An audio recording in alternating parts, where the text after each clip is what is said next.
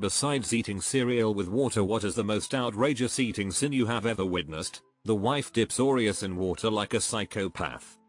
When I visited my aunt's family as a kid, she served a purple cow milk mixed with grape juice for breakfast. If you haven't tasted that, take my word for it, it's not a great concoction.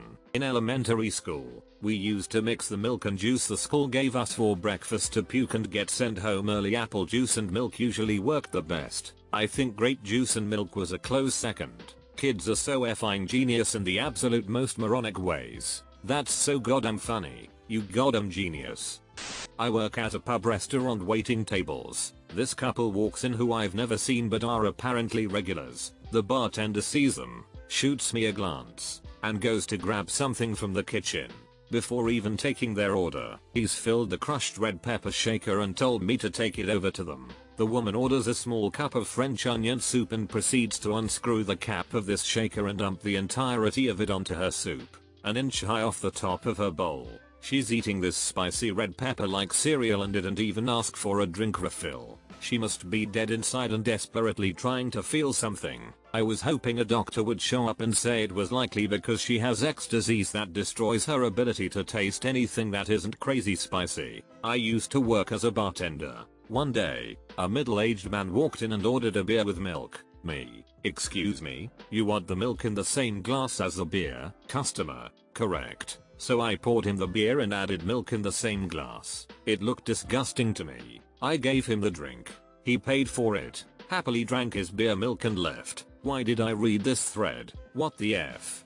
I had a friend who went through a period where cake decorating was her hobby, and she made some amazing looking cakes that all tasted horrible because of the bizarre flavor combinations. It was always a bit funny because people would compliment the look of them and then have to figure out how to throw their pieces away without being rude about it. The worst one was a Christmas cake with an immaculate looking fondant Rudolph the red-nosed reindeer that was an orange spice cake covered in mint icing. It was like brushing your teeth and rinsing with orange juice in cake form. I remember when I was in high school, Crest had an orange mint flavored toothpaste. No clue what they were thinking. Please tell me that someone finally told her that less is more when it comes to flavor. When I was in grade school, I went over to this kid's house to play, then ended up staying for dinner. We had spaghetti, some vegetable, maybe salad and something else. His entire family would mix everything together before eating it. His dad seemed to be the ringleader mastermind behind this scheme. I remember someone cheerfully saying, well, it all goes to the same place, and then the rest of them agreeing with this truism as if it was some serious folk wisdom. That's some serial killer sh right there. I used to be obsessed with A1. I would put it on everything possible because I loved it so much. One day I put it on Jello. I no longer enjoy A1. What's A1? A steak sauce. My sister would make Ritz cracker sandwiches, except the thing that went between the two Ritz cracker buns was another Ritz cracker, except chewed up and spit out. It was disgusting. I wasn't going to tell this story, but here I am. As a kid, I would eat a whole bag of Doritos without swallowing, and then I'd spit out the pulverized chip dust and saliva mixture and roll it into a ball with my hands and then let it harden a bit in my desk at school between first and second break, and then eat it again during lunch when the outside was a bit crunchy again but the inside was still moist and the consistency of a chocolate truffle. No, I have to leave this thread. Did you have friends? First thing in this thread that actually made me want to die a little bit. Bravo. Oh boy, this. But with Cheez-Its. I've thought about that time in my childhood many times since, but this is the first time I've really understood how effing vile it was. A ketchup brownie. My cousin. This son of a bee. I hope he's arrested. When I was a server, I had a customer dip her bread in a glass of Coke. She finished her whole bread basket and Coke and asked for another basket and another refill of Coke, and went to town again for round 2. She didn't give a crap how she looked and ate that sh like it was the best thing on earth. You know I have soft teeth. How could you say that? My mom puts peanut butter on cold pizza. It is the closest flavor to vomit that is not vomit. You've got to add orange juice for that authentic vomit flavor. This thought actually made me nauseous. A+. Could only be worse with mint. My wife dips PBJs into spaghettious. You'll be a father soon. Oh, spaghettious. A watermelon and ketchup sandwich. I call it a sandwich because it makes me sad. Is the watermelon the bun, or does this monstrosity desecrate bread? 2. Clearly the ketchup is the bun. Mom's boyfriend crushed Cheez-It crackers into his coffee. That day he ate waffles covered in spinach and fish sticks drizzled with syrup, all the while loudly smacking his lips saying "ooh are so good." Mom says don't let it bother me. It bothers me. How the F is it supposed to not bother you? He's literally Satan. Mustard on cheesecake. That is a waste of cheesecake. Dude in my dining hall had a plate of sunny side up eggs, scooped under an egg with his fork, brought it up to his mouth, and only touched his lips to the yolk. Proceeded to suck all the yolk, and then slurped the rest of the egg in. It was like a car crash. I couldn't look away but I was horrified. I feel like I was there. I was eerily able to vividly imagine this nonsense. I can even hear it. Horrifying. This reminds me of an experience my friend had. She was studying Chinese and went to live in a smallish town in China for a bit. She is tall, white, blonde, blue eyes etc. Because she stood out so much, and is a very friendly, sociable person, she became somewhat of a town celebrity. As such, some restaurant owners decided to open the first Westerner-style food place ever in the town and named it after her. On the opening night, she was sat around a big table with lots of local people excited to try the food. I can't remember exactly what was on the plate, but I know she said there was plain pasta, no sauce or anything, and a fried egg, but everyone had chopsticks. So as the restaurant owner said a little speech, and then asked them all to start, she said every single person around the table poked a hole in the yolk of the egg with their chopsticks, then lowered their faces to the egg and just sucked up the yolk. The thought of that has always made me laugh. Can't forget the ritualistic yolk sucking. My baby sister used to eat pancakes and ranch. My mom just accepted it because she was such a picky eater and this was something she just thoroughly enjoyed. We're pretty sure it's cause my mom craved both when she was pregnant with her. Or vice versa. My sister used to put ketchup on strawberries. This is why she had to be disappeared, isn't it? Dipping Oreos in orange juice. That just made me cringe. Poor Oreos. Fried eggs with chocolate melted on the yolk. How the Cadbury egg was born. F this thread. This is the one that made me close the thread in disgust. I came back simply to agree and try to not vomit. For some reason that doesn't disgust me. My wife likes crunchy peanut butter and bologna sandwiches with cheese. Her mom also adds mayo. I just can't bring myself to try it, literally start retching at the thought of the flavor. Went to college with this one girl who would get a chef salad, slice up banana and put it on said chef salad, then use ketchup as dressing. I shit not this person ate that on a regular basis. I was maybe gonna be okay with just bananas on a salad, putting fruit, especially stuff like strawberries on a salad is fine, but ketchup you. My dad's girlfriend puts cucumber in any hot dish she can. Green chili, chicken soup, taco meat, sky's the limit. She also doesn't believe in draining noodles and will let them sit in hot water until each strand of bloated spaghetti is as thick as a goddamn shoelace. I don't eat there anymore. If you ever eat hot food, cucumber is a good side dish to wash the mouth. You shouldn't dip it though. Side dish. Yes. Grate in ice water. Grated and boiled in a steaming pot of pork pozole rojo. Not so much. I want to downvote this so hard because the noodles have triggered me. When I was in the 6th grade, my teacher wanted to make us lunch before going into Christmas break. Ramen noodles. Cool. I'm half Japanese and many of the kids in my class were varying degrees of Asian, so it sounded like a good idea and we were all on board with it. She broke up a bunch of American chicken ramen packets and put that shit in a crock pot for like 3 hours. It was disgusting.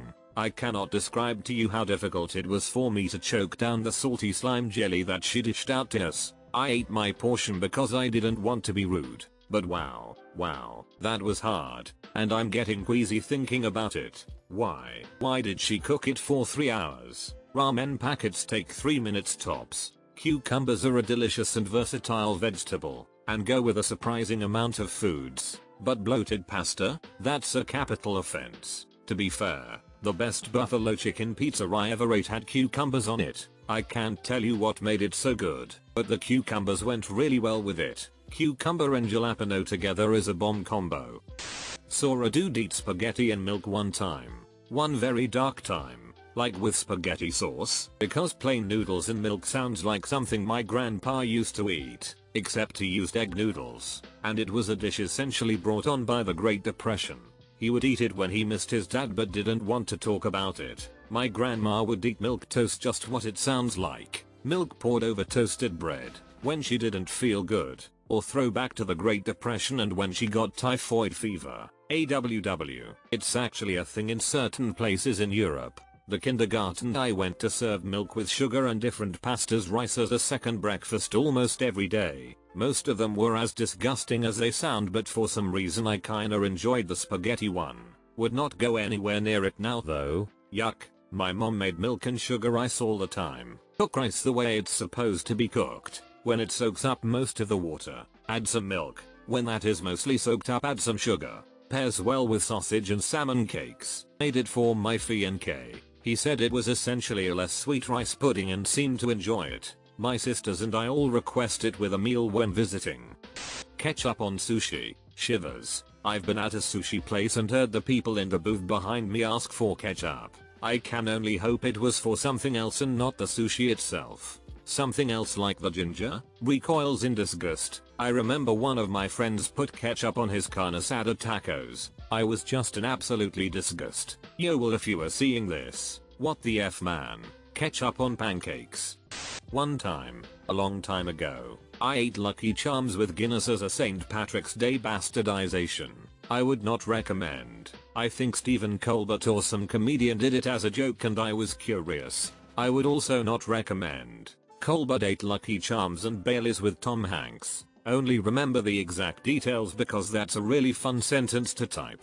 The guy on 4chan who fermented a bottle of his own semen into liquor. I'm sorry, what? 4chan?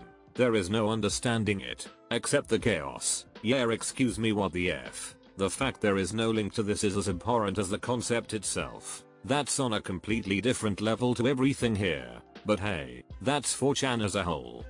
I knew a guy who would bite into hot pockets in the middle, holding each end. WTF, man.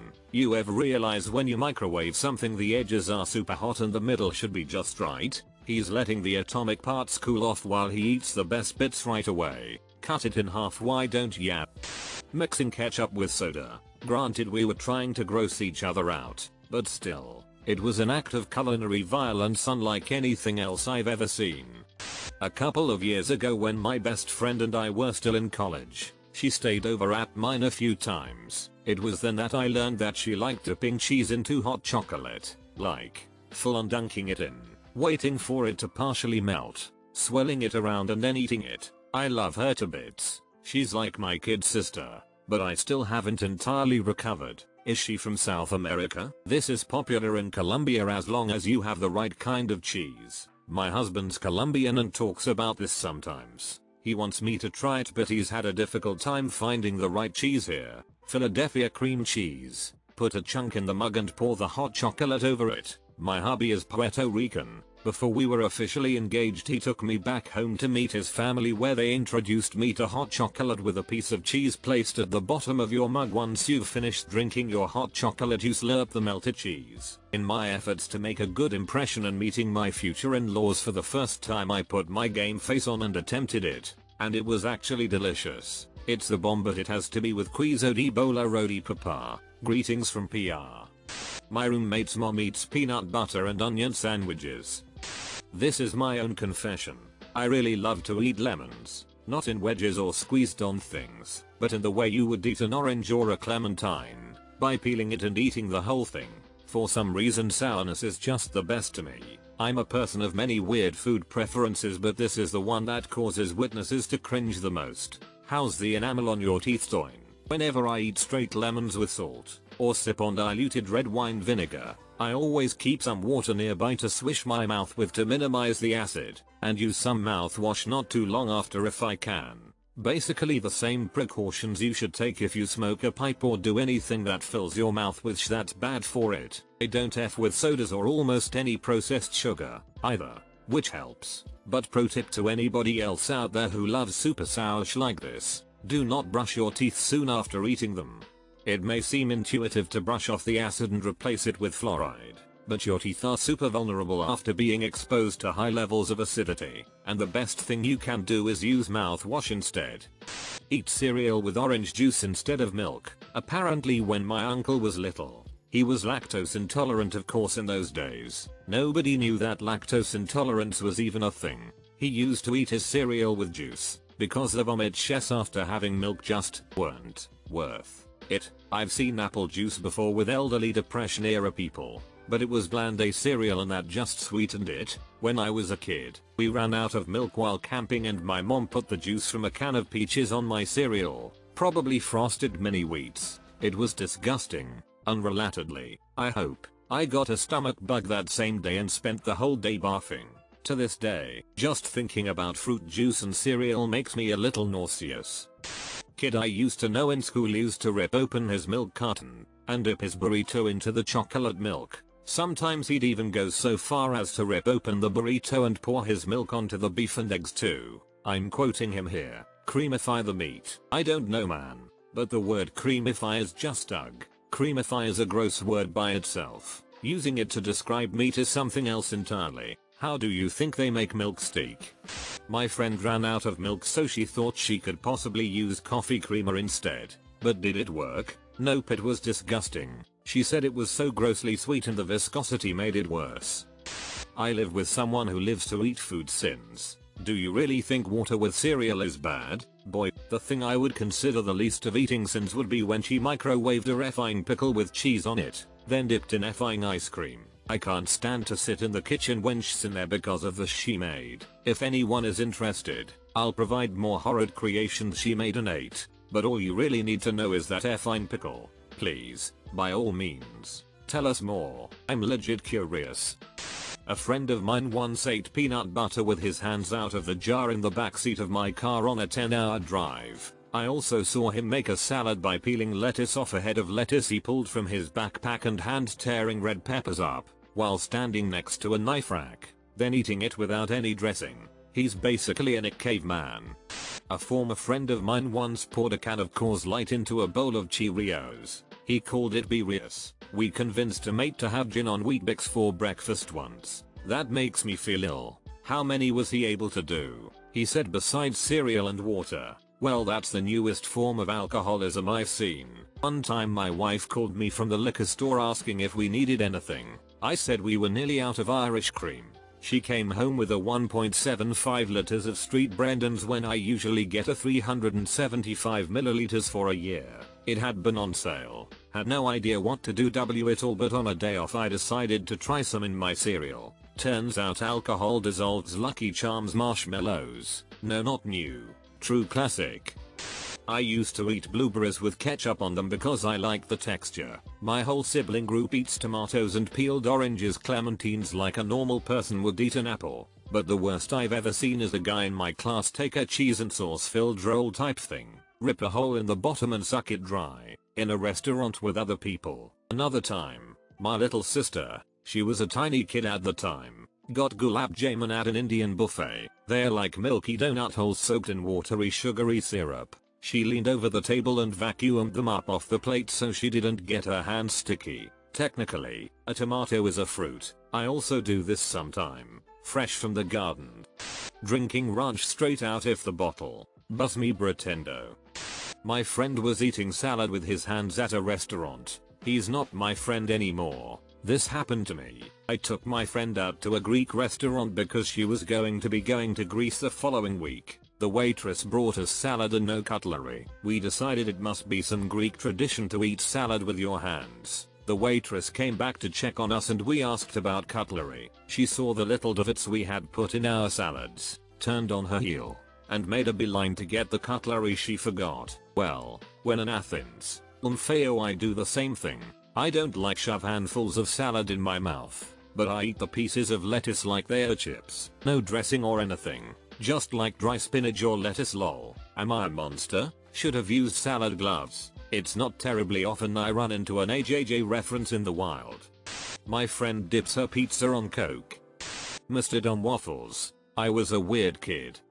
I worked in a restaurant that served authentic imported Kobe beef. I had someone order a 16-ounce Kobe filet mignon. Well done. The chef nearly cried and definitely threw things. If I recall correctly, he ended up having to put that $200 steak into the microwave to get it to cook all the way through to well without burning the outside to charcoal. The guest was pleased and his date looked horrified. Good thing it wasn't a Sendai. I thought Kobe Wagyu is the alpha of all the beef, until I met a $2,000 piece of Sendai beef on a Japanese thrift store. I wonder who should I throw under the bus to have a bite on that.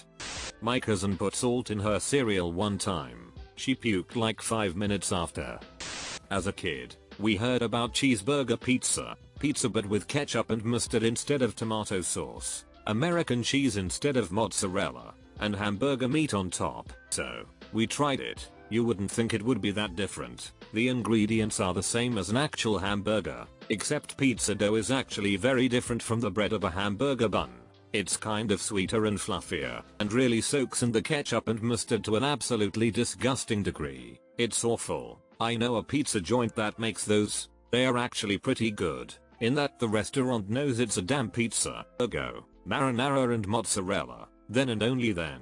Hamburger, a little mustard, that stuff's easy to overdo, pickles, onions, and bacon. It's a pizza, but it's still reminiscent of a hamburger. The mustard really sells that. I think you also have to pre-cook the hamburger, or at least use lean. In China I was once served a Big Mac pizza Russian dressing instead of sauce, little meatballs, pickles, cheese. It was honestly pretty damn delicious. Apple slices dipped in mustard. It was hard to watch. Well, I just saw that Heinz mayonnaise has come out with a Cadbury eggs mayonnaise and I'm really concerned for the people who eat that abomination. This one guy had taken hummus and dipped his effing Pop Tart all in it and ate it. From the last time this was asked, 30-year-old Macallan mixed with Diet Coke. Probably the same guy who got the well done Kobe. Can we stop putting ketchup on literally everything? I went on a double date to a fancy restaurant with a friend once. His GF got a $60 pork chop and asked for ketchup. The staff weren't even sure they had any, but found some in the back that they saved for the kids' meals. She only ate half of the chop, because she wouldn't eat any of the pieces with char on them. She dumped ketchup all over the whole thing, even the parts she wouldn't eat. So what he took home was soaked in ketchup. Dude broke up with her shortly after. The F is a $60 pork chop. Goddamn. Personally, I like to squirt a little Capri Sun into my ramen.